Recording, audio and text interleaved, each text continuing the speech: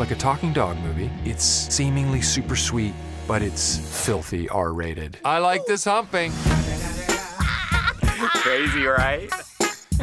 It's about time there was a dog movie that wasn't for kids. What you want, huh, homie? Point of your mother. Put your paws in the air.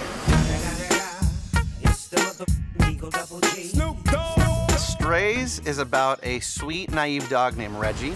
I have the best owner in the world. For the first time in his life, he is a stray. Sorry, mate. Welcome to the club. He meets a very streetwise dog named Bug. You can pretty much whatever you want. I recently this couch. No. That's my life. And she dirty, too. I can tell. Looks like she hasn't been washed in years.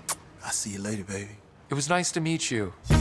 Reggie and Bug connect with a group of strays who convince him to get revenge on his owner.